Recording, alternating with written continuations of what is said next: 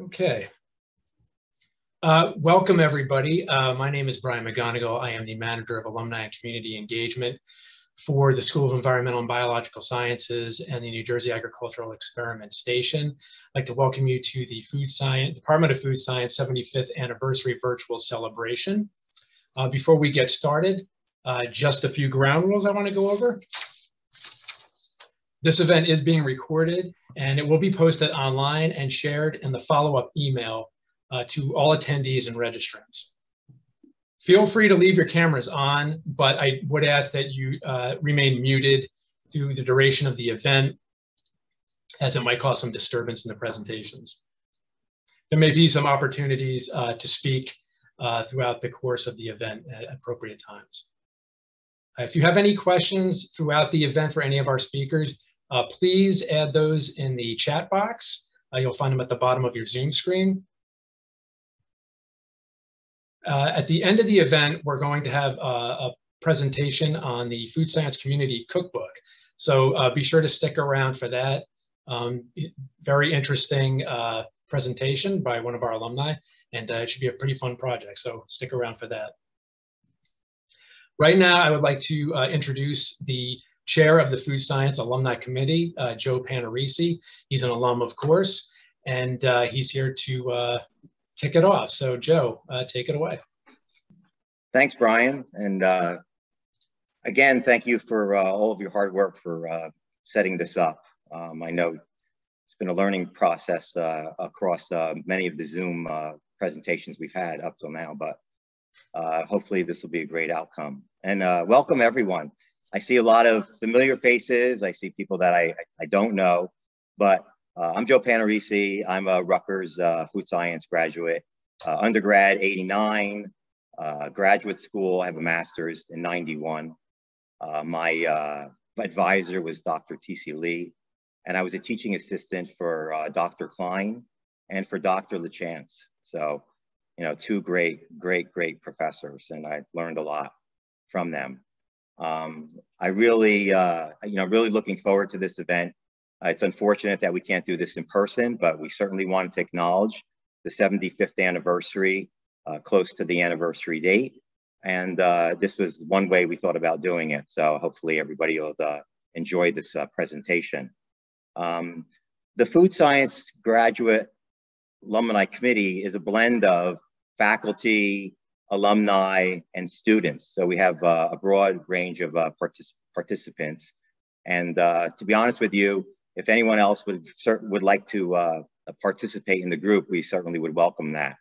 But we look at the opportunities to connect the alumni to the students and provide some meaningful advice and content for the students as far as whether it's their career aspirations or just things in general. We've had some meetings where we've actually helped the students connect with people in industry.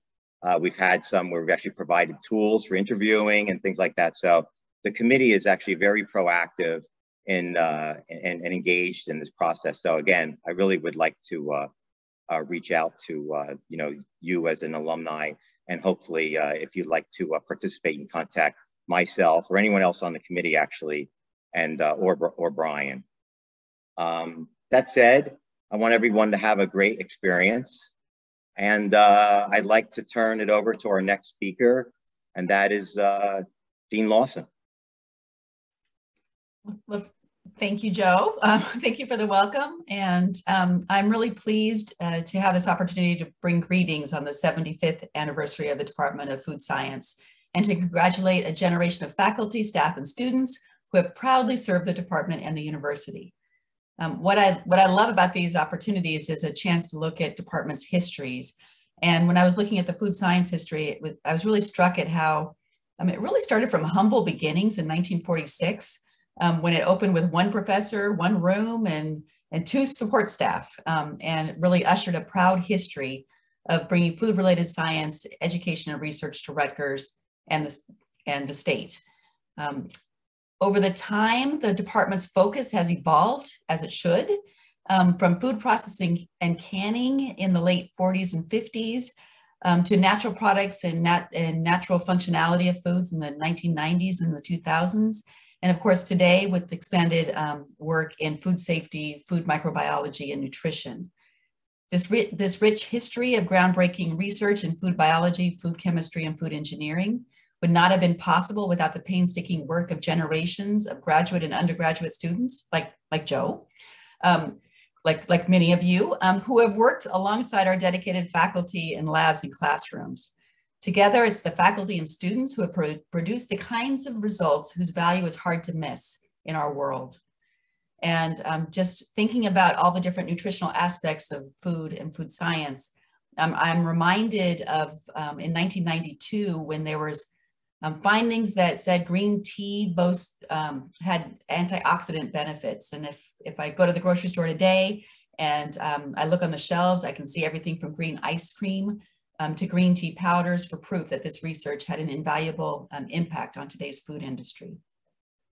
I also want to point out that the department's work in food science expands beyond research and into technical assistance and innovation with significant economic and daily lived experience impacts. Our outreach includes working with food entrepreneurs at the Rutgers Food Innovation Center. It's our business incubator and economic development accelerator program, where clients work with experts on a range of issues from finer aspects of microbiology to risk assessment and safety.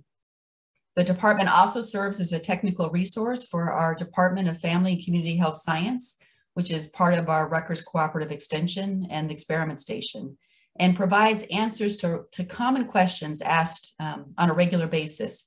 You know, whether food is safe when it's left on a counter, how safe is canned food, and how to use frozen food when electricity goes out. And where would we have been without this kind of practical application of risks posed with microorganisms? It all happens right here in the Department of Food Science. It was no accident that Professor Don Schaffner became the invaluable resource during COVID-19 when he was called upon to weigh in on conventional wisdom related to the risk of everyday life during the pandemic. And through Professor Schaffner's expertise and his ability to communicate, Rutgers was at the forefront of providing science-based facts during a very turbulent time. And I gotta say, even my mom out in California was calling me about this Dr. Schaffner guy, and if I knew him. He was like a rock star in the world as people were watching about how to address COVID. So thank you, Don. Such widespread outreach and service elevated Rutgers in the eyes of the world, and in doing so elevated added value to the food science degrees that you all work so hard to earn. I applaud the work of the Food Science Alumni Committee and thank you all for all that you're doing in your careers in the food industry. Thank you for your care and engagement with your alma mater. It means a lot. To Department Chair Karl Matthews and the collective faculty, staff, students, and alumni, I want to congratulate you on the 75th anniversary of the Department of Food Science. And I really look forward to tonight's talks and discussion. So thank you for that. And I will turn this back to you, Joe. Thank you, Dean Lawson. Those were very kind and heartfelt words that you spoke about the department. And I feel the same. And before I turn it over to the next speaker, I just want to briefly, we're going to see some videos at the end of the meeting from some of the alumni about their experience with the Food Science Department. But I just want to just touch briefly on my experience. You know, I felt that my education in food science there opened up a lot of doors for me. You know, the networking, my first job was actually Dr. Ho connected me with someone at IFF. And I went to IFF. And then from there, I worked for a number of iconic companies like Unilever, Best Foods, Johnson & Johnson. So, and worked for a lot of iconic brands and learned a lot of different things across all different technologies. And my favorite part was actually getting into the managerial part of the career ladder and managing people. And it was a great experience. But Rutgers Food Science, again, I want to thank the department and all the professors that helped me and gave me really good advice as far as you know, career advice. And over the years, I've actually tapped into some. I actually had Dr. LaChance come and give a presentation at J&J when I was the head of R&D for their nutrition division. So again, thank you, Food Science. Congratulations on 75 years. And now I'd like to turn it over to the department chair, Dr. Karl Matthews. Thanks so much, Joe. Greatly appreciate it. And thank you so much, Laura, too, for your kind words about our program and its history and so forth, and its role that it's had at SCBS and Rutgers at large. Let me go ahead and see if I can do some screen sharing here.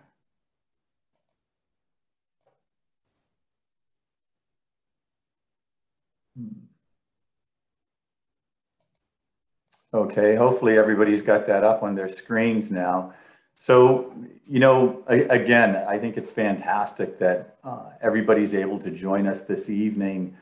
We've just got a full spectrum of folks out here, from our faculty, our students, the staff, and I think importantly, all of the alumni, all of you folks that have joined us tonight that make, us a community. Rutgers Food Science over the 75 years has continued the tradition of fostering exploration, innovation, and importantly, community as part of a translational program for healthy food. And if you look at this, we're very devoted to serving New Jersey, but also beyond the borders of New Jersey.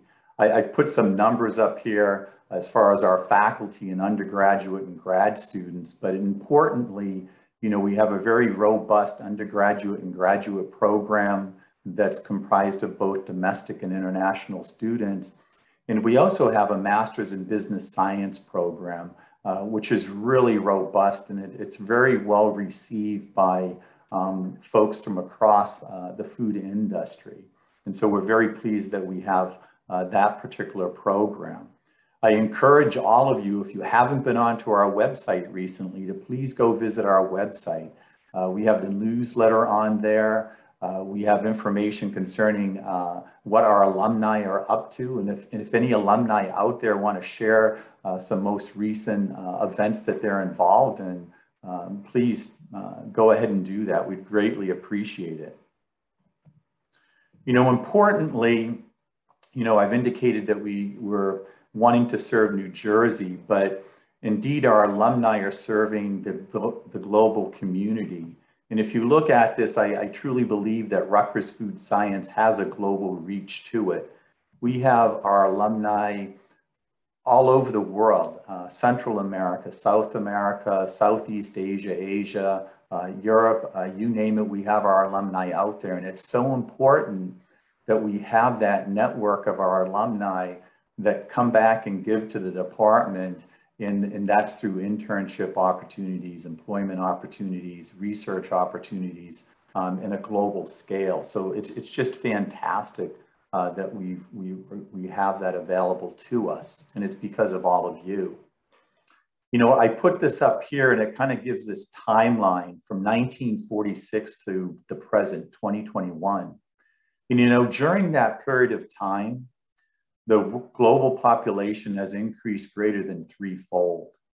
And I think that, our program, Food Science in general, the food scientists out there, each one of you are serving in the forefront of being able to provide food for all of those individuals. And this is going to continue, hopefully, well into the future. I look at this, and all of you are aware of that we've had really seismic shifts in consumer preferences, from TV dinners that were served in, aluminum foil trays, Salisbury steak, I remember when I was a kid, to personalized meals. We've got specific ingredients now, and these ingredients and the foods have functional and medicinal medical value to them. And in order to ensure that the population can be fed for the next 75 years really requires a commitment to sustainability and embracing the circular food system. If you look at this, we have development of cell-based plant and insect proteins, specific packaging materials, antimicrobials for use in preservation and water processing. Rutgers food scientists are serving as leaders in the field. And it's all of you that are out there that are these leaders that we have. And so I think, you know, that's just fantastic for our students now to be made aware of all of this, what Rutgers Food Science and the alumni here have done. You know, we're involved in many areas and we've evolved over time. And I think we're very forward thinking with respect to, you know, where we want to go and what we can do with respect to the field of food science. And as Dean Lawson had indicated, you know, we've got folks that are working in the food microbiome, probiotics, food safety, and importantly, the human microbiome. As I've mentioned before, and Dean Lawson had indicated too, medical foods that are addressing various metabolic disorders, for instance, cardiovascular disease. We're looking at natural product chemistry, secondary metabolites, functional foods, going back to that green tea. And I think it's so interesting too, because I noticed that everything's green tea. So again, this is, you know, research that was conducted here at Rutgers University and actually by Dr. Ho. So part of this, and as I said before, you know, we're a translational program.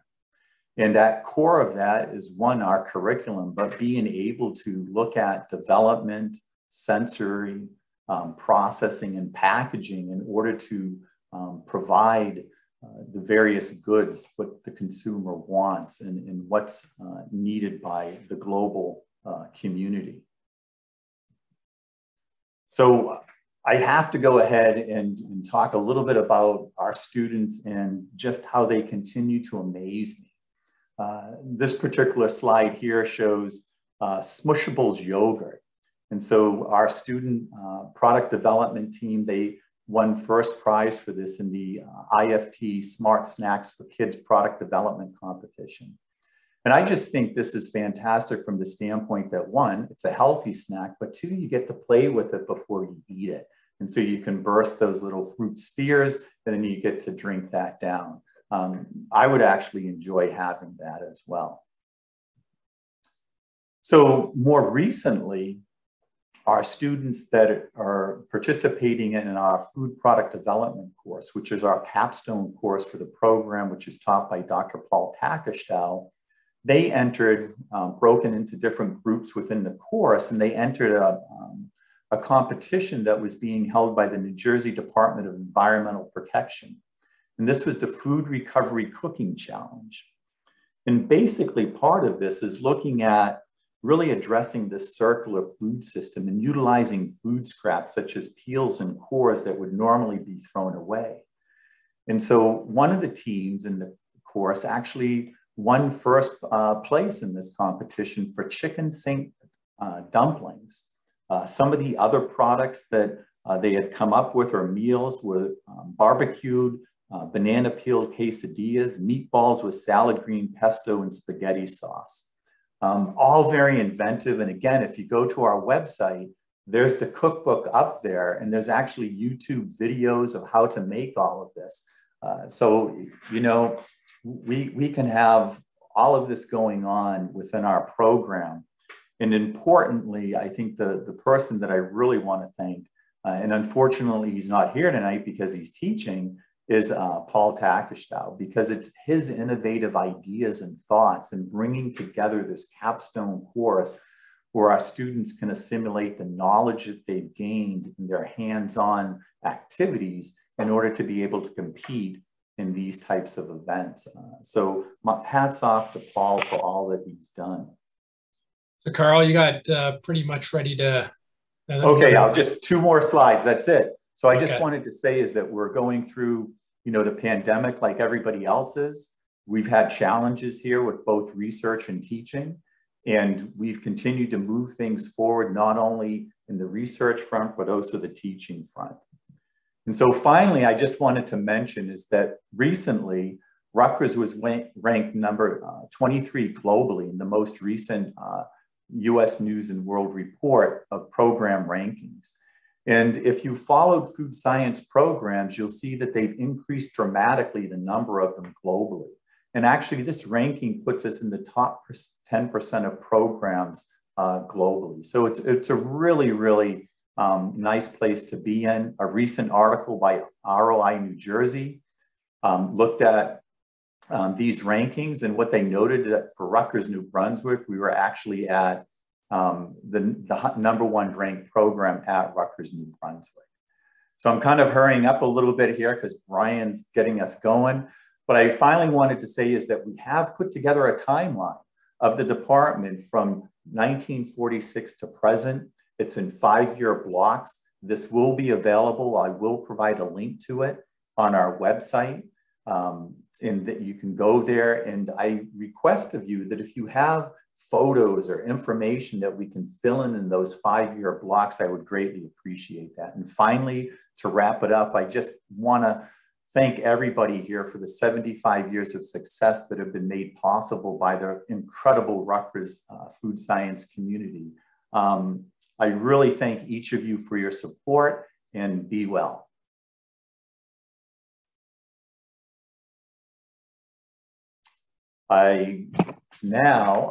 To keep everything on time, I'm going to go ahead right into and introduce our first speaker of the evening, and that's Dr. Tom Montville. So Tom was an undergraduate in our program. Maybe some of you didn't realize that, from 1971 to 1975. And then he came back and he joined our program in 1984 to 2015. He received his PhD from some little school up in Massachusetts. What is it? MIT, that's right. I keep forgetting. And he received that in 1979. He has served as both the director of our graduate program as well as chair of the department. Tom, as most of you know, is internationally recognized expert in food safety, has co-authored with his graduate students about 120 peer-reviewed papers that have been cited more than 5,000 times. He actually co-authored with me and our colleague down at University of Delaware a widely adopted undergraduate textbook, Food Microbiology, An Introduction. Tom has provided more than a dozen scientific opinions for lawsuits involving natural claims and foodborne illness. He is a fellow of the American Academy of Microbiology and a fellow of the Institute of Food Technologists. Presently, he is a distinguished Professor Emeritus in Food Science at Rutgers University. And this, I think, is the interesting part, is that he has 3 children, 5 grandchildren, and is an endurance athlete. I'm thinking that probably relates back to the 5 grandchildren. So Tom, I'm going to send it over to you. Okay, thank you, Karl. I asked Dr. Matthews to give me some leeway with the charge for the talk, because it's hard to say exactly what things influenced my career as an academic, because it's all interwoven throughout my personality. I came to Rutgers in the spring of 1971. It hit me about 15 minutes ago that this was 50 years ago. I would have made my talk a little differently if I had remembered it then, but you know, once you reach a certain age, you tend to forget things. I'm going to talk about specific professors, and they will be ancient history to most of you, but the lessons they taught me have endured. I've blacked out my student number because I still use it in a lot of my passwords. And you'll note that this was very avant-garde. They used punch card technology on the IDs. If you don't know what a punch card is, Google it. So you don't know what you don't know, and you've probably forgotten a lot of what you think you know. So I'd just like to say that a lot of the technical content we learn has been forgotten, but the principles and the ability to think critically, I think, endure with us. So the first thing that I remember that I forgot is the Bernoulli effect, the Bernoulli equation. And in simple words, it means that as velocity increases, pressure decreases. So if you're chopping around on a bicycle and a big truck goes by you, it sucks you in. Unless that's the Venturi principle. I don't remember Dr. Parway, but it doesn't matter. Now, who knows what this is? Just unmute yourself if you know and yell it out. I thought not. Psychrometric chart? Yes, thank you. Thank you very much. You got a good education. So it's a psychrometric chart. We spent a lot of time learning how to use it.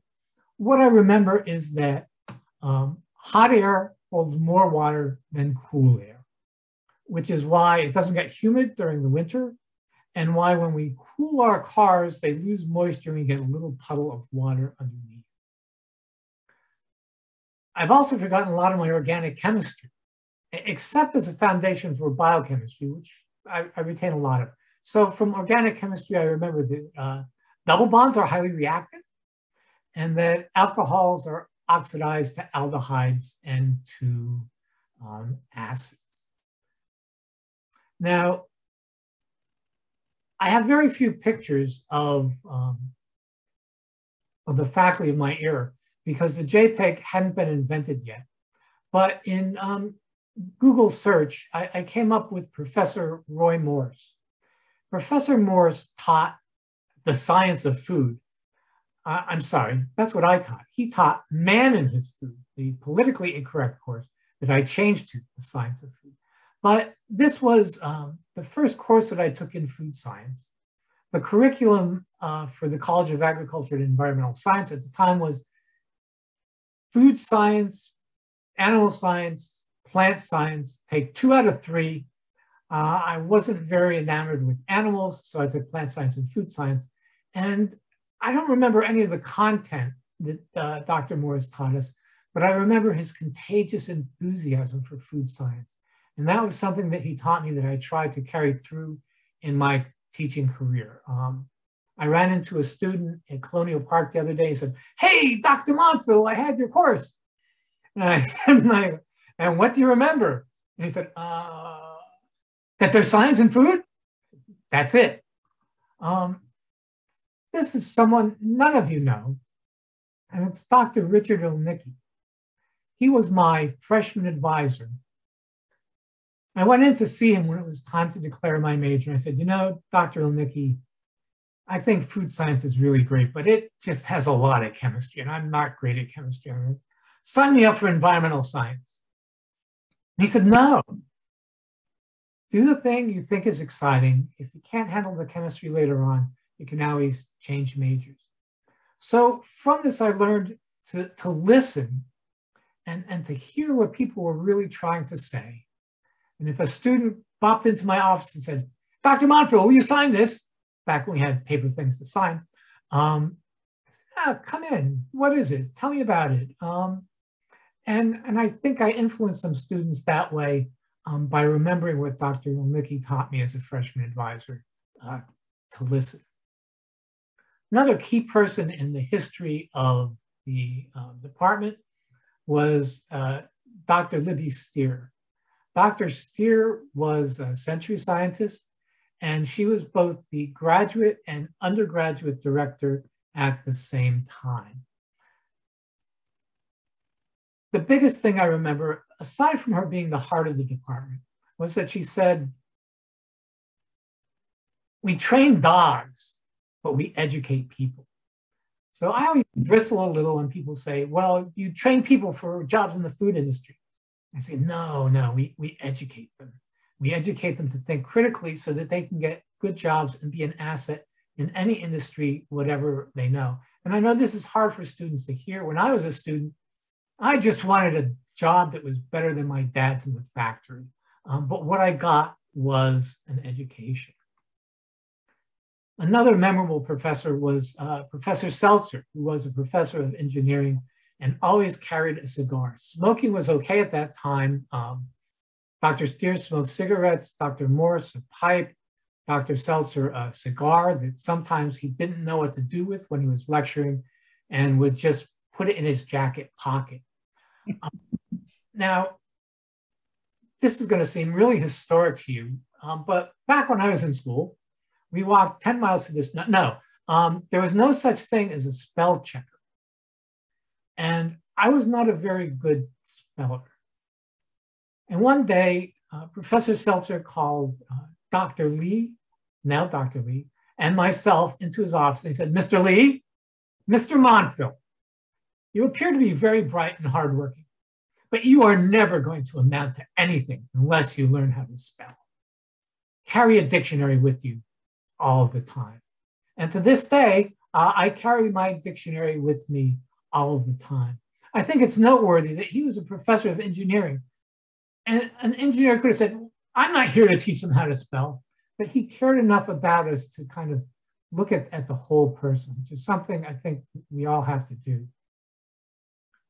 He also taught us dimensional analysis. And dimensional analysis just involves striking out the common denominators until you get the correct unit of measure, in this case, seconds per day. Now, more practical thing of this is I've run a few marathons, and people say, how fast did you run? So 5 hours and 26.2 miles. No one really knows unless you're a runner, whether 5 miles an hour is 5 hours is good or not. But if you convert that, you cancel out the hours, you get minutes per mile, and you see it's 11.5 minutes per mile. If you're a runner, you have this really snide smile across your face. If you're not into paces, miles per hour, we can just null out the minutes and we get 5.2 miles per hour, which is just a tiny bit faster than most of us can walk. Dr. Solberg, who ended up as the director of the Center for Food Technology, was my mentor in the laboratory. I worked in his lab as a microbiologist. And I remember him telling us, I can train a monkey to pipette and plate, but I need you to think. And that carried forward with me that I should never treat my students as trained monkeys. And I should never take on a project that didn't require critical thinking, because that indeed was the most important thing he taught. Now, again, this seems like ancient history, but 1973 is what I call the Great Indwell, because the department was scattered through different buildings all over campus. And in 1973, the Food Science Department building was opened up. It was, at the time, the crown and the jewel of Cook College. And at the same time, the Newell apartments were opened up. Before this, undergraduates lived all over New Brunswick, at the Rutgers College campus, at the Douglas College campus, but we were never together in one place. There's something to be said about being all together in one place. I know that this is the age of Zoom, but being together in one place made a big difference to me and to my career. I went on to graduate school at this little trade school in New England, where they used the Social Security number as your student ID. I learned in retrospect that I didn't get in because I was particularly brilliant, but because Dr. Solberg wrote a recommendation to his former classmate who became my advisor. Now, they say you don't know what you've got till it's gone. And what I didn't realize that I missed was the warmth and genuine human interest from the department at Rutgers. And the other thing, without sounding self-aggrandizing, was that there were the best students from the best universities all over the world at MIT. And my foundation from Rutgers was absolutely as good as any one of them. I went on to the US Department of Agriculture, and one of the technical things I remembered was how to calculate thermal resistance as D values. There were these bacilli that elevate the pH of tomatoes into the range of that which Clostridium botulinum can grow. The question was, will canning kill these bacteria? I found out the D values, which you'll remember. You'll remember is the time in minutes it takes to transverse one log cycle of death. So that the more rapid the slope, the smaller the D value. I came to Rutgers in 1984, didn't get an ID till 2005. And 30 years later, there was this anthrax threat. You remember the Amerithrax attack on the United States. And people immediately said, well, what's the heat resistance of Bacillus anthracis? And no one knew. And I said, we can do that. So my graduate students and I put together a big study on the thermal resistance of Bacillus anthracis and possible substitutes under 12 different conditions. So we had 10 bacteria, 12 conditions. That's a lot of D values. You need a really good team of graduate students to do that. Another thing Dr. Solberg taught me, which is a life lesson, I think. He came in about 3 weeks after I arrived in the department. And he said, how are things going, Tom? I said, man, this would be great if it weren't for the interruptions. And he said, Tom, the interruptions are the job. And I think that's the way for most of us. Another thing I learned and valued very much was collegiality. I learned to work with people, who liked each other, who worked well together, who worked as a family. And because we were able to do this, I think we always put the student first. If there was any debate or controversy about an academic matter, someone would ask, what's in the best interest of the student? And that would end the debate. I think it also taught me that sometimes I need to act against my own self-interest.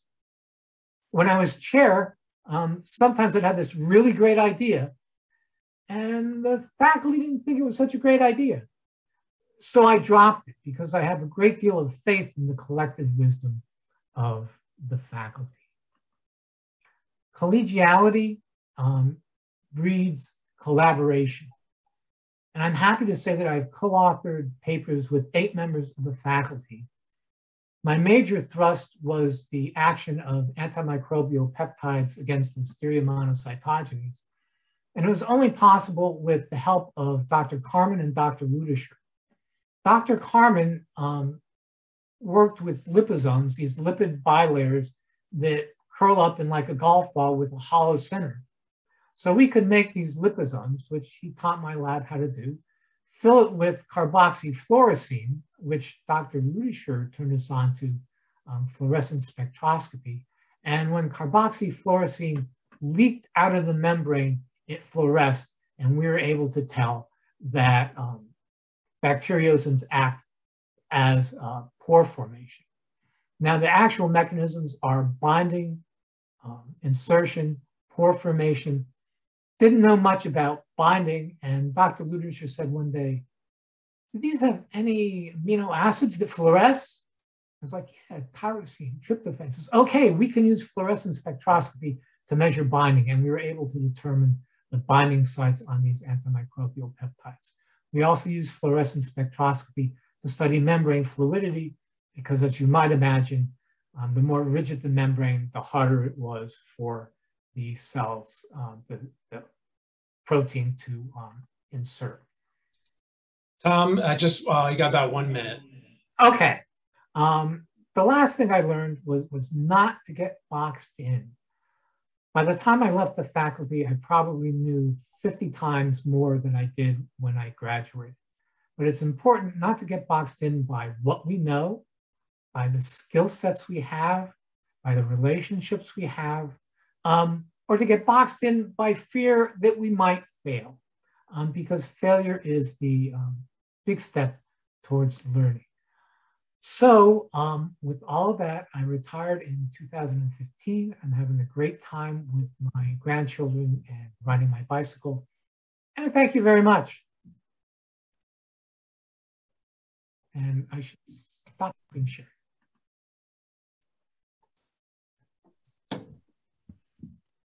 Thanks, Tom. If anybody has any questions, enter them in the chat, or you can, Peggy, not just yet. Thanks, George. Thanks, Don. Yeah, we just wanted to open up if anybody had any questions, enter them in the chat box, or you can come off mute if you'd like.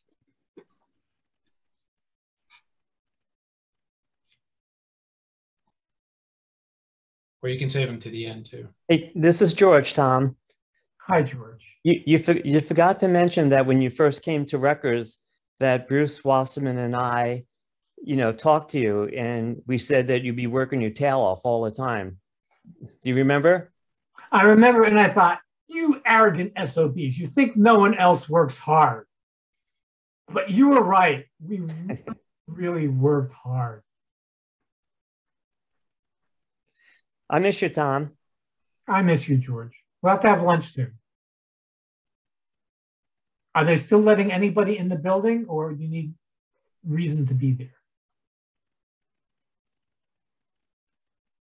Tom, can you hear me? Was it the Venturi effect? Yeah, no, I want to share one memory with Tom. I'll never forget that because I got my tenure in 1999 in June, and July, Tom walked into my office and said, Mukund, you will be the next UPD.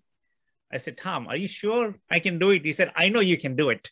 And that opened so many doors for me. And thank you, Tom, for introducing me to the administrative side of the department. Thank you very much. You're welcome. UPDs are undergraduate program directors. Thank you, Julie. Okay, thank you. Also, can I share one thing? Sure. Hey. Hi, Dr. Montville. So you haven't changed a bit. One of the things that I remember just about the department in general, and specifically about what you taught me, so Dr. Montville was my advisor, was the value of journal club and just understanding how to interpret research, being able to get up in front of our peers and present it. And I think that's been a skill and something that I've really cherished, that I've carried with me throughout my career. And I think that was a great takeaway from the department and from you. And from Dr. Wasserman and Dr. Carmen and Dr. Schaff. And later on, Dr. Matthews. And Dr. Chicken. We were all, the biologists were a very tight-knit group. As chair, I could say more tight-knit than any other group in the department.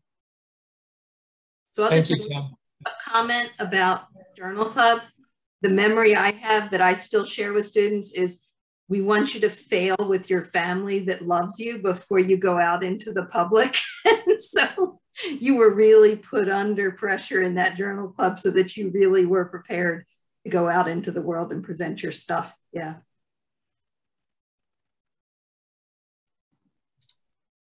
I just want to say, Tom, I do remember the day that you arrived. I remember, and I'm glad that George brought up Dr. Wasserman, Bruce, because when you arrived, we were working really hard in the biology labs. And I just distinctly remember thinking like, maybe this professor will bring a little levity. And you did.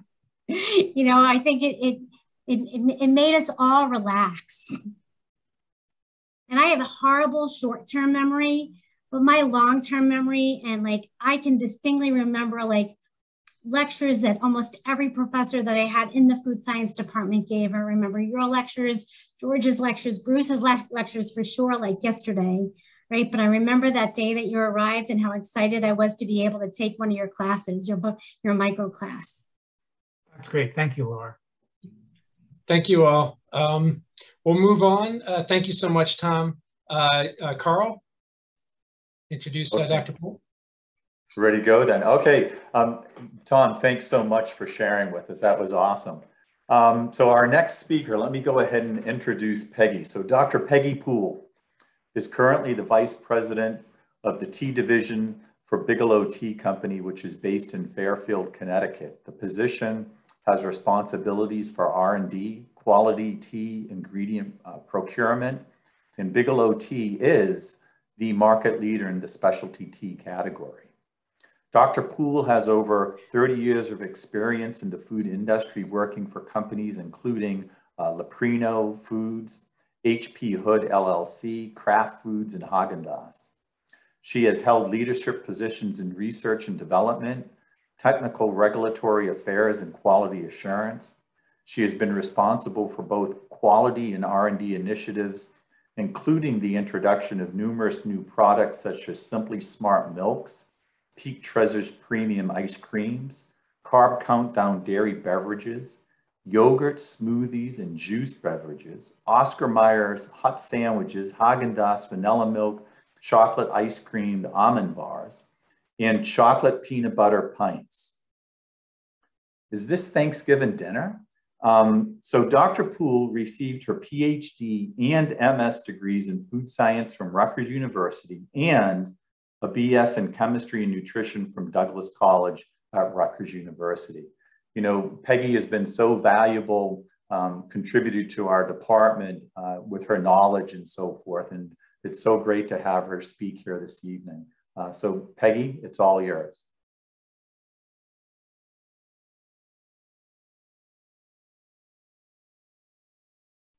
You're muted, Peggy.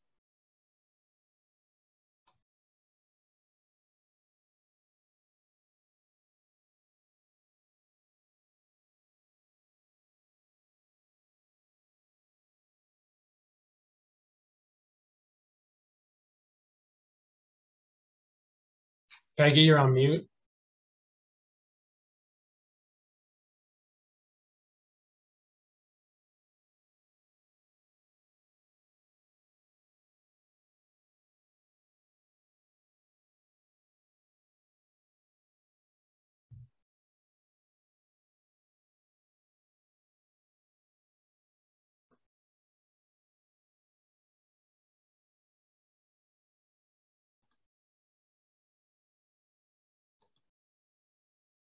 How about now? We can hear you.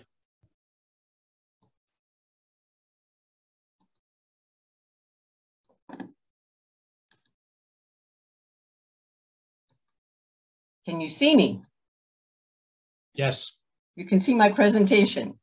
Yes, we can. Excellent. Thank you for your tolerance. Well, first of all, thank you so much for the invitation to speak at this amazing occasion. 75 years, I can't believe it.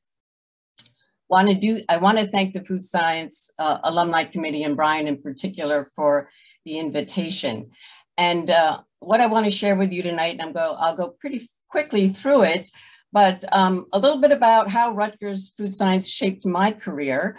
And a special shout out to Dean Lawson for that green tea plug. As you can tell, I work for Bigelow Tea, and I also love a commercial plug anytime I can get one. So kudos for the green tea plug. I wanted to share with you a few things about just my life and how I've managed through and some aspirations in terms of what's important to me besides family, of course, that I've always captured life is a continuous learning process, and that I do strive to make a positive difference every day in my life. And what I learned with Rutgers Food Science really provided to me the foundation, both knowledge as well as skills that allowed me to continue to grow throughout my entire career. And what I'm going to do this evening is really quickly walk through a little bit about my education, a little bit about my work experience, and then I want to share with you what I'm going to call gems from Rutgers Food Science. And I'm actually hearing a few things that you're going to hear some repetition on. So I think it's interesting that what we found of value in our experiences at Rutgers Food Science are really amazing to me. So a little bit about my academic career. So BS in chemistry and nutrition. So full confession, I was a pre-med student, and I was gung-ho pre-med all the way to actually taking the MCATs. I was on my way to medical school, and I did an internship at Beth Israel Hospital in Newark, New Jersey. And I'll talk about internships a little bit later in the presentation, but I have to say that internship experience really changed my life. And I will stress again the importance of internships, but encourage all those who are students out there listening tonight, take them, do them, try them. And for those that are in the industry, please continue to find opportunities to have internships. It's a life-altering experience for students. So please find those internship opportunities and work through Rutgers to fill those positions, because it is life-changing. So then I got my master's in food science, my first opportunity for collaborative project. This was a research project with Dr. Steer and Chaim Frankel. And you see the title there. And it was a combination of sensory evaluation and plant physiology. And I'm not going to go into the details because I'll be here all night, but first example of collaboration. And then while I was working for my master's, actually, Dr. Libby Steer also offered me an opportunity to work as a research assistant in the sensory evaluation group, and also priceless experience. I relinquished that research position when I decided I was going to stay for my PhD with Dr. George Carman. Hi, George, I see you out there. And I studied the regulation of phosphatidylserine synthase and phosphatidyl and inositol synthase in Saccharomyces cerevisiae. And George, aren't you proud I can at least pronounce the title? No? Okay. So after working at Rutgers and getting my PhD, these are the companies that I've worked for. I'm not, you see everything ranging from smaller entrepreneurial companies to global entities. And I'm going to just spend a few minutes talking about that journey, because every journey has lots of stories and quite interesting. So I mentioned my sensory research assistant experience, 3 years. I then, my first job out of graduate school, and again, it's a small world. The first opportunity actually came, Marcus Carrel, I believe, was a visiting professor at the time from MIT. And he suggested to me, why don't you just talk to this person who's interviewing for candidates to work at an ice cream company? And it was that connection that actually got my first job at Häagen-Dazs. One might say one of the best jobs ever, developing ice cream products. And you see that this little almond bar over there, that was one of the products that I was personally responsible, along with a team of amazing people. So developing ice cream, I have to admit, is probably my husband at the time. Well, my husband still is my husband. I shouldn't say at the time. My husband and I, he worked at Nabisco in finance, and I was making ice cream at Häagen-Dazs. We were the most popular couple in the neighborhood because we already had lots of good things to eat. Anyway, after 7 years at Häagen-Dazs, Kraft Foods for another 6 years. Kraft actually recruited me to leave Häagen-Dazs to head up their premium frozen dessert group, which they promptly, 6 months into the program, I was giving birth to my second child, and they sold the division to Unilever. So I stayed on in a technical applications role, which I stayed for 6 years until I was offered a position as VP of R&D, Quality and Regulatory Affairs for HP Hood, based in Boston. An amazing experience.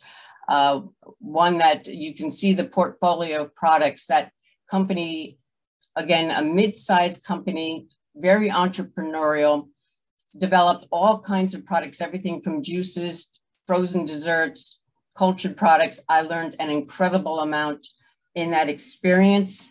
Got tempted for a global opportunity at Leprino Foods in Colorado, also a great place to live. Lived there for 2.5 years, decided that really wasn't where I was cut out to be. I've always been a tea drinker, and hence now I currently am at Bigelow. And say hi to Gretchen, who's in the audience. She is also working at Bigelow. I'm so excited to see her on the call tonight. So anyway, it's probably too much time, but those are some of the great new products that Gretchen and another individual, Nicole, and the team at Bigelow have been developing, and were just amazing products. So I'm going to move on because I'm probably going over it. I want to talk with you really about the meat of my presentation, which is gems from Rutgers Food Science. And the first one is the internship experience. And I already made the pitch, but I do want to emphasize really how important it really changed my life. I realized after going to Beth Israel Hospital, that was not what I was looking for. I was appalled at what I saw.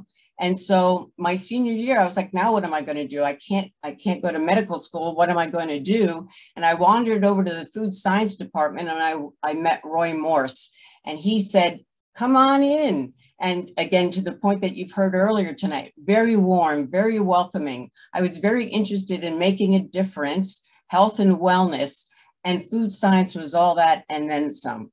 So what my first gem is internships to make a difference. Please take advantage of them. If you're a student, if you're a professional, please make those opportunities available. I'm going to touch on the other gems in my next few slides. So gem number 2, prerequisites matter.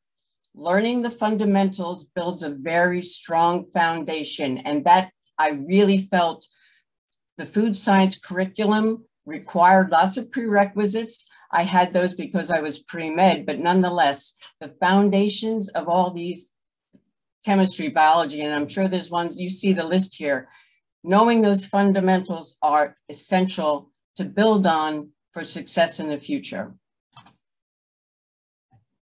Another gem, processing and unit operations is important. You heard someone else mention tonight, Professor Ed Seltzer. He and Dr. Joe Cocchini really were critical individuals in my early food science understanding of unit operations and unit processes. They taught me that details matter. They taught me how to, and for the first time in my life, I'd never been in a food processing plant. Ed required us to go into the plants and map every single pump, valve, pipe, agitator, type of heat exchanger, tank construction, type of stainless, et cetera, et cetera, et cetera. What they taught us was details matter, ask questions, and challenge assumptions. That learning I have applied throughout my entire career. I use this to this day. I use it to audit suppliers. I've been involved in new plant constructions. That knowledge, that experience has been priceless to me. And a special shout out to Ed and Joe for that. Communication, something else I also heard tonight. So again, a special thanks to Dr. Carmen, Dr. Solberg, and Dr. Wasserman. You heard some mention about Journal Club from the audience.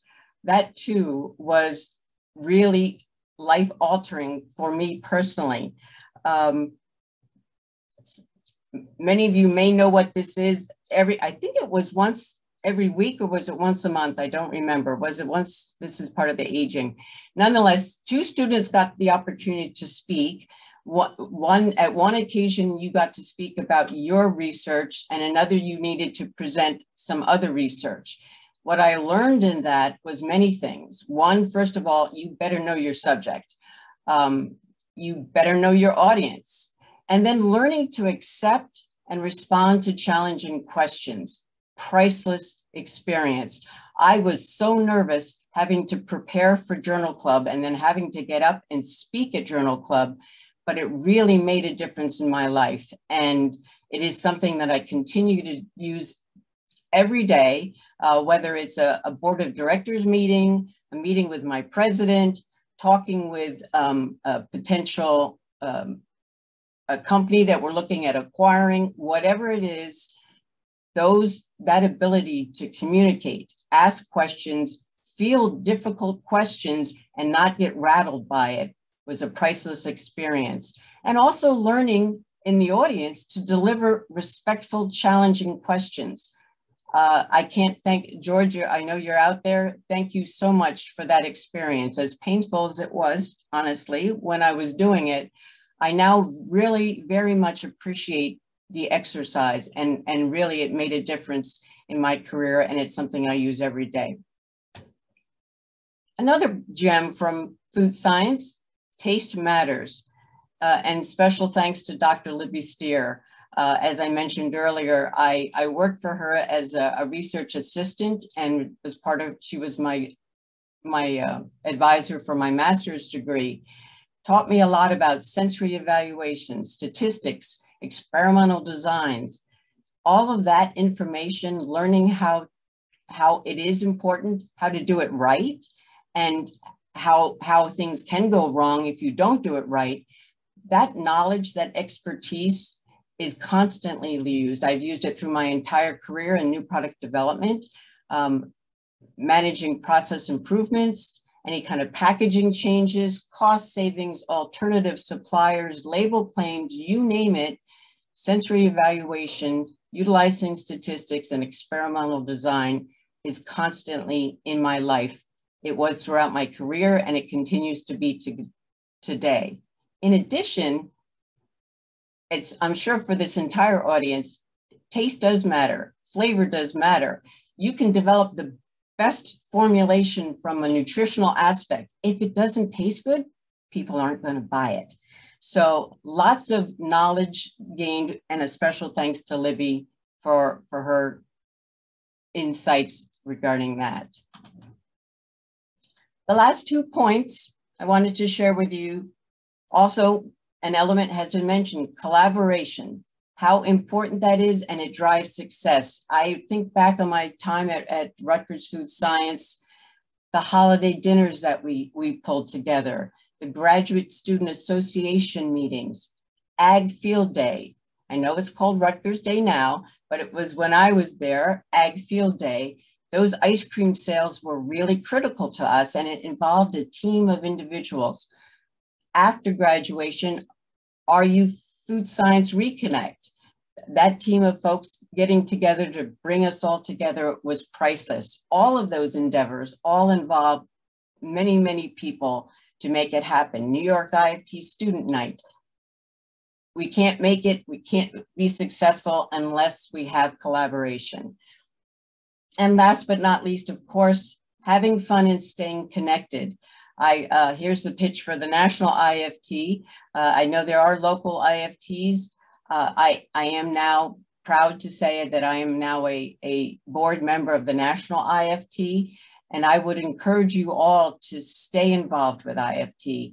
It makes a difference, that networking for the students out there. Absolutely get involved in the local sections. Certainly the IFT Student Association is an amazing organization with a very far reach and lots of very fun activities. Ag Field Day continues, although the name has changed, but Rutgers is still out there selling ice cream, as well as I believe there's other foods as well. And I would encourage you all to go back for Rutgers. Well, I have to look into I'm looking, is it still happening, Ag Field Day, Rutgers Day? I don't know, with COVID, I'm not sure. Carl, do you? Yes, absolutely. We would never not do that. Excellent, excellent. Okay. So there's the pitch for Ag Field Day, the Rutgers Day. I would encourage all of you to continue to volunteer for activities within the Food Science Department. I have continued to, those networks, those connections that you make as an undergrad and as a graduate student are lifelong connections. My colleagues, I continue to reach out for help. I have an issue today with regards to sourcing a particular material, and I didn't see if Mark Myers was out there in the audience yet. I can tell you that I reached out to Mark, and he is helping me identify some alternate suppliers. So those kinds of connections, the help in my career, it's all of those things. All these gems from Rutgers that I learned when I was a graduate student really have made a difference in my career, and I cannot thank the students that I worked with, in particular the faculty. Can't thank you enough for all that you did to help support my career, and it's still a fun ride, and I'm still going strong. I love what I do at Bigelow. I'm always highly caffeinated, and those polyphenols don't hurt either. I think antioxidants are, I do believe it, not only does the caffeine keep my heart pumping, but I am confident that the antioxidants are doing their job. So I'm excited and happy to be working in a fabulous tea company called Bigelow Tea. And with that, if there's any questions, I thank you all for your time this afternoon. How am I doing on time? I didn't go over. Thanks, Peggy. I didn't get the hook from Brian. You can unshare your screen. No.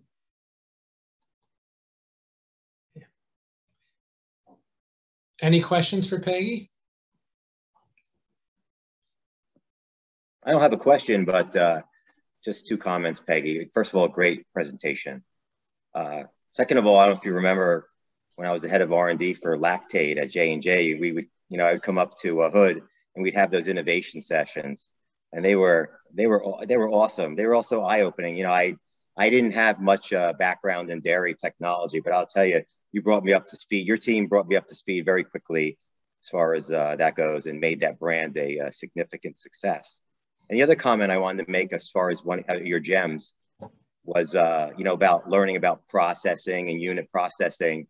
Actually, that gem actually helped me get my first job, because when I did my master's research, I used extrusion technology to do my project.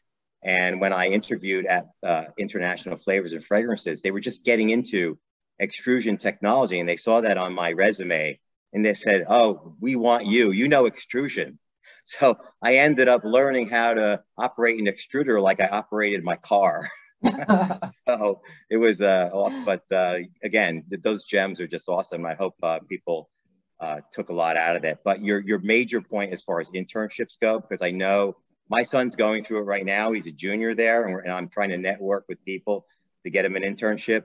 I know a lot of companies that cut back because of COVID, but please, any alumni that are in companies right now, it's getting that first internship is so important. I remember I interned at M&M Mars, and it was an incredible experience, and that really solidified my choice as far as being a food scientist for my career. So thank you.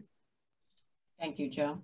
Yeah, I remember that well, the lactate development, and that team is still going strong, developing new items. So yeah, but it was a great experience. Thank you for those kind words. Okay, anybody else? Okay, I think we'll go to breakout rooms. So we're going to do a breakout room session for about 15 minutes or so, and just have fun with it, and meet some new people. I'll just get it set up. Do that for about.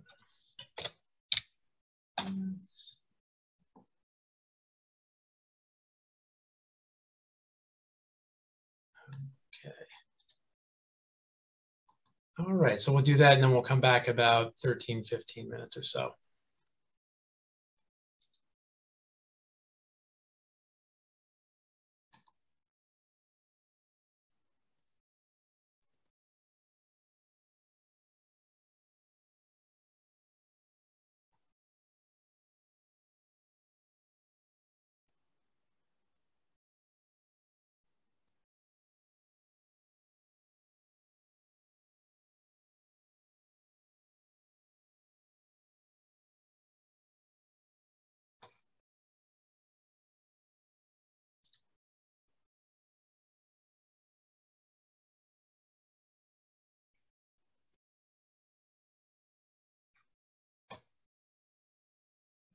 All righty. I think we're all pretty much back from the breakout rooms. Hope it was fun. In just a short while, we're going to run some testimonial videos, and then maybe open up the floor to other attendees to offer their testimonials as well.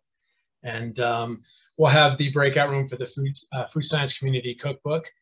Before we do that, I would like to invite Laura Rockos, Food Science alum and former chair of the Food Science Alumni Committee, to just say a few words about why she likes to give back. Can I do that right now? Sure. Okay, right. I just wanted to say that giving back is much appreciated in any form that you can. If you're a recent graduate, the best way to give back is through participation. Peggy named all of the ways that you can participate, but once you're kind of out there and established, we would greatly appreciate any donation that you could afford. It is greatly appreciated. You can even target your donation to your activity of choice, such as one of the many memorial scholarships. But these donations are often used to purchase and repair laboratory equipment, to support student activities, and to support experiential learning activities for our students. So anything that you can donate is a great way to give back. And when you registered for this event, you may have seen a link where you can donate, which was very convenient for me. I took advantage of that link. But just remember that when you do make a donation to Rutgers, earmark your donation for one of the food science activities. So thank you so much. That's all I have to say. Thank you, Laura. And I put the link to donate in the chat if anybody wants to click on that. There's a few funds there you can give to. The discretionary fund is maybe the best because it's kind of the greatest need fund. So whatever the department needs.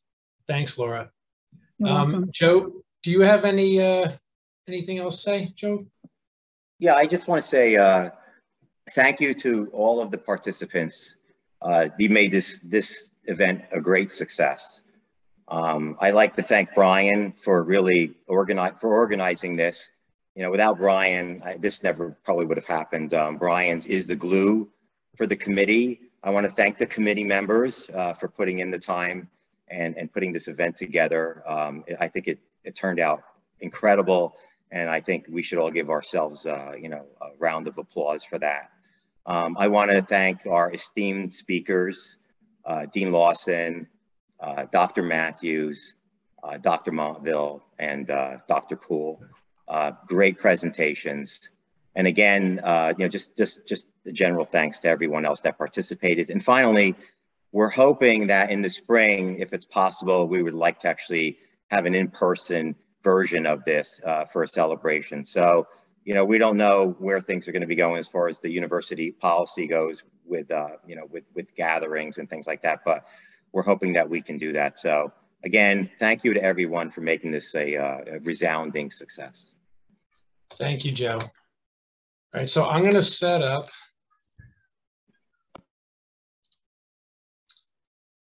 a breakout room, and Kristine Lukasik, one of our alums, member of the Food Science Alumni Committee, is going to make a little presentation on the Food Science Community Cookbook, which is being done in honor of the 75th anniversary. So just give me seconds there.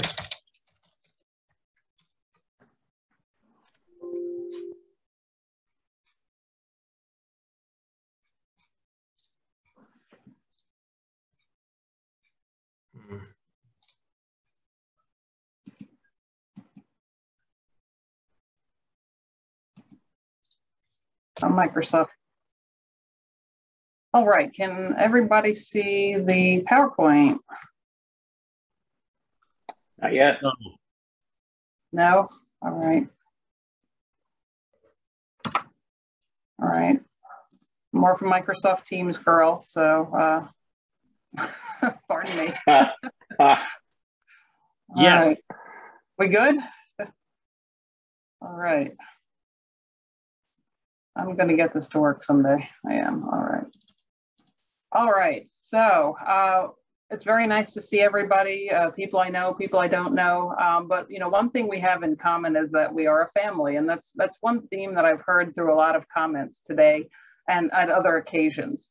Our department has a long history of sort of the nurturing environment that it creates. And, it's very consistent. It's gone on for years. And to honor that, we decided to commemorate it via a community cookbook, 75 years of thought for food.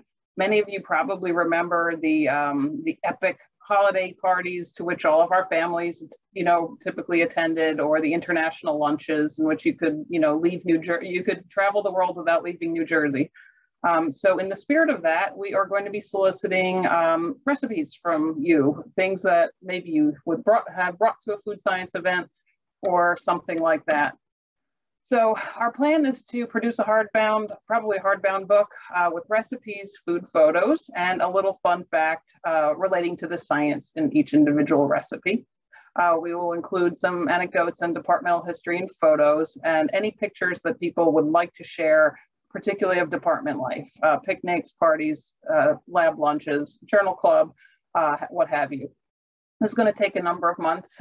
We're going to be forming a committee to do this. So my ask right now of you is to consider about whether you would like to join this committee. I think with many hands, it'll make light work.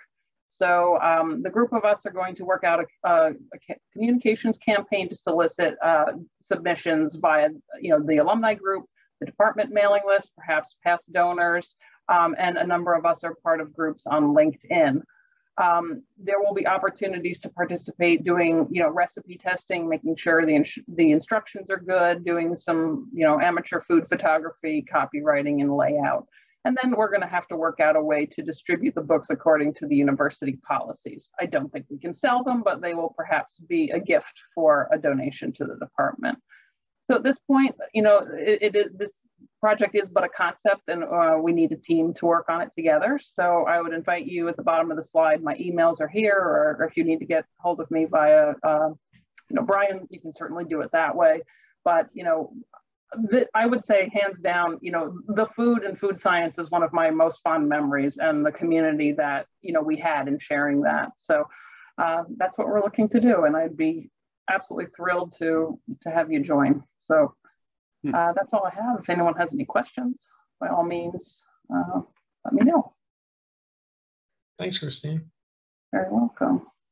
That's a great idea, Kristine. Like I said, I have the fondest memories of those events. It was always worth the bellyache of eating all of those things that you probably shouldn't be eating together, but we thought this would be a fun way to capture history. So and I'm sure there'll be a good representation of gelatin desserts just because,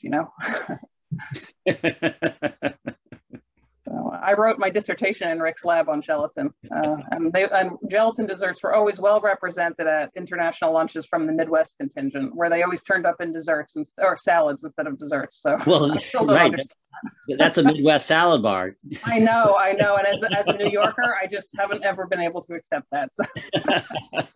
And I have a brand new gelatin dessert yes, there might be a whole salad recipe, which I can donate. This is no judgment zone, though, this book. So we look forward to people's contributions. And I said it will take a while to compile, but we think it'll be a great memento for people to have of their experience with our food science family.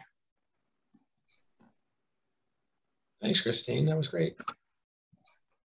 All right, I'm going to, we'll include all this information in the follow-up email as well. So, don't feel like you have to write anything down or anything. We'll be in touch. I would like to now run just a short video with some of our alumni offering their testimonials and honoring the department for its anniversary.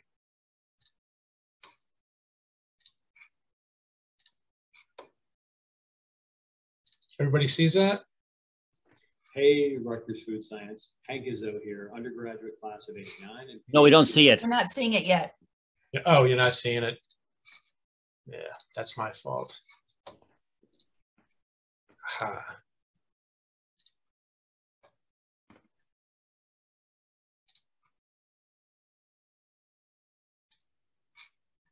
Okay. Do you see that? We see the screen.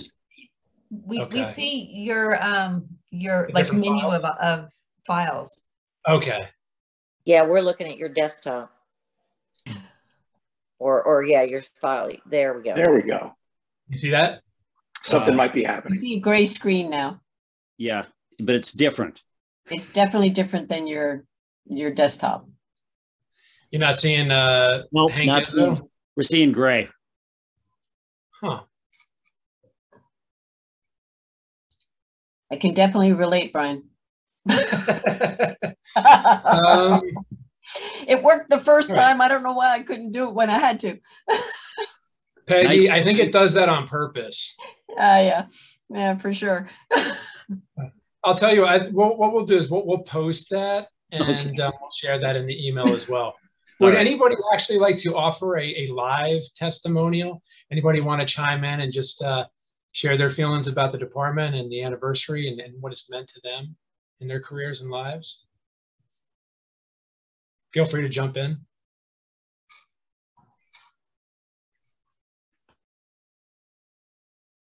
Everybody's shy to be the first one. How about we just start picking people? No. That's cruel. I've been told that. Right, Gretchen? No, working with you has been one of my gems. So, aww. And now we get to share Rutgers together, which is even better. Thank you, Gretchen.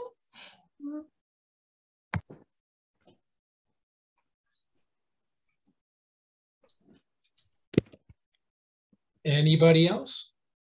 I'm going to reshare what I shared with the breakout room. Hopefully they don't mind. One of the profound memories I have of graduate school and food science is the Friday seminar, the Festival of Junk Food, and watching your peers present technical topics to a mixed audience. And the best part of it was the commentary.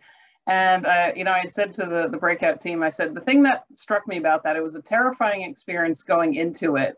But then to sit with some professors in the boardroom and have them deliver the content to you in a way that was constructive and not hurtful was a really great memory. You know, being able to take feedback constructively, give feedback constructively, that was all really terrific. And, you know, all of us leaving being communicative scientists is important for our professional success. So that's something I still treasure today. And it felt like the Gong Show sometimes, but. Great. All right, well. Yeah, I spoke earlier, but I mentioned something in my breakout room too about, I was actually in the first class that had, when the new CAFT building opened in the fall of '89. And I was in Dr. Lee's lab in the 3rd floor. And I have to tell you, it was, you know, you walk into the brand new labs and everything was new, bright and shiny, you know, the new GCs, the new HPLCs. I said, wow, is this really what it's going to be like in the real world? Well, not necessarily, but, you know, it was a great place to start. And I really think that, you know, all of my colleagues, I think were housed in the CAF building at the time. They were just great resources and helped me through my graduate studies. Thanks, Joe. Okay. Well, I guess that's all she wrote.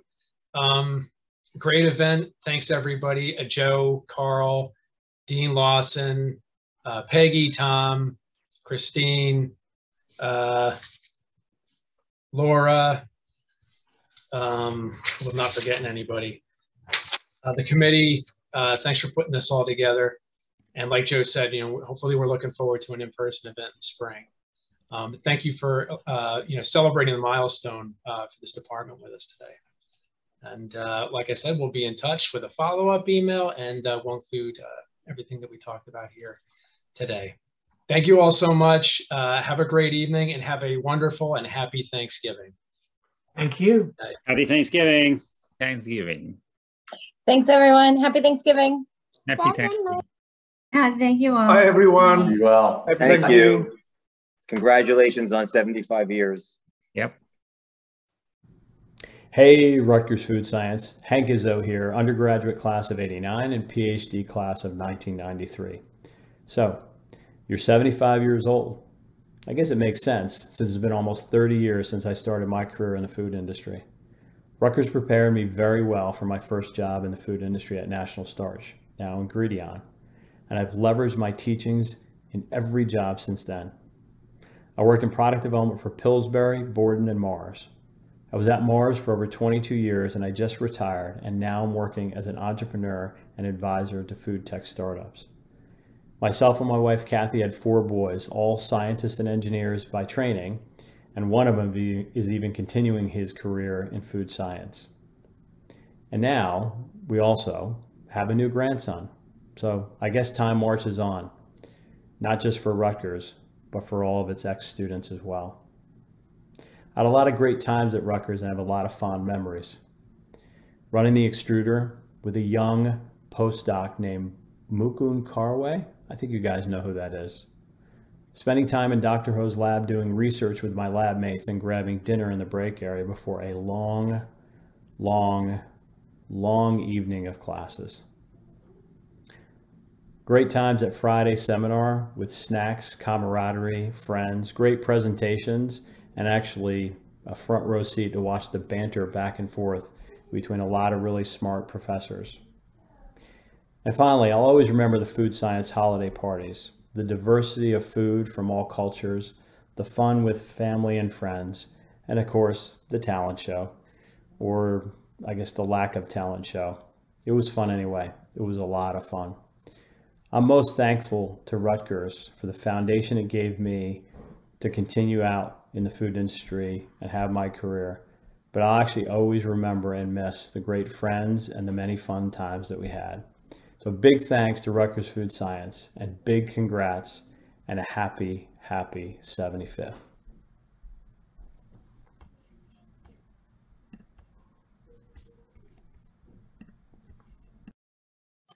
Hello, my name is Dr. Juan Salinas, and I have a bachelor's, a master's, and a PhD from Rutgers Food Science from the class of 2000. And I want to wish the Food Science Department a happy 75th anniversary.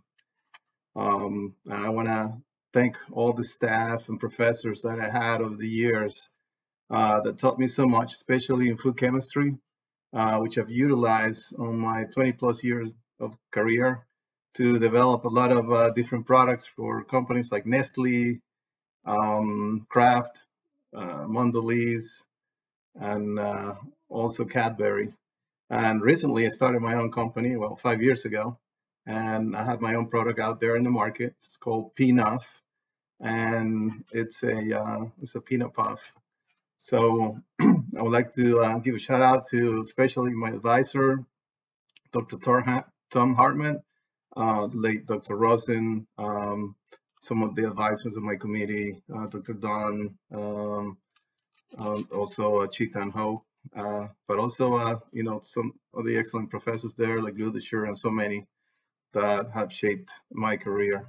So thank you very much, and happy anniversary, everybody. Let's go Rutgers. Hi, my name is Laura Rockos, Rutgers Department of Food Science, 1984, 1986, and 1993. And I'm delighted to provide this testimonial in my support of the Department of Food Science at Rutgers. When I came to Rutgers, I tested the waters in many departments, but I really found a home in the Department of Food Science. They provided me with the skill sets to be a successful pharmacologist, food scientist, and entrepreneur.